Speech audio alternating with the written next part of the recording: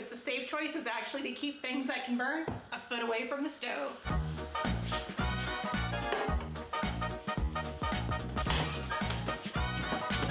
Lori from the fire marshal's office. Remember, safe choice, turn those pan holders in.